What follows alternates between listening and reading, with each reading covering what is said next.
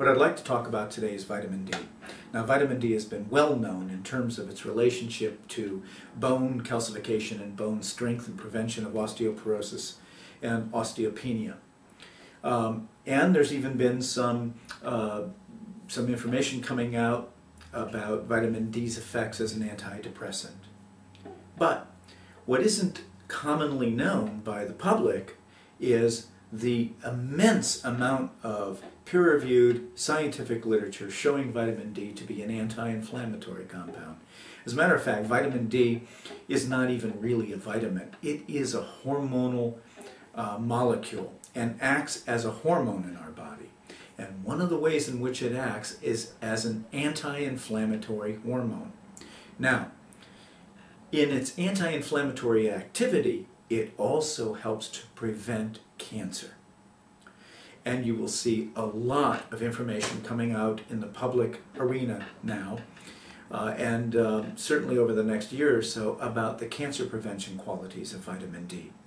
One of the ways in which it does that is through its prevention of inflammation, but also it prevents some of the precancerous changes of the cells in our body.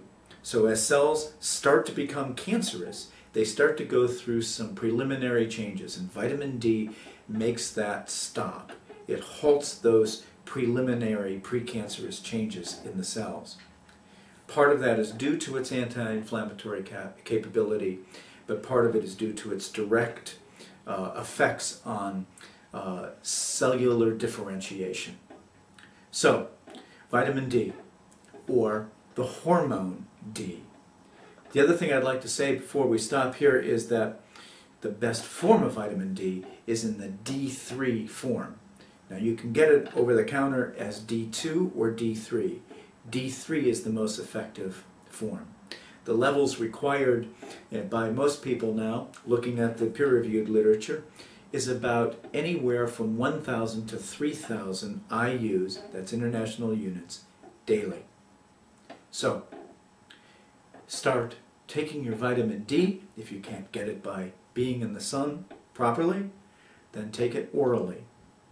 And take vitamin D3. Prevent cancer. Treat inflammation smartly. Thank you.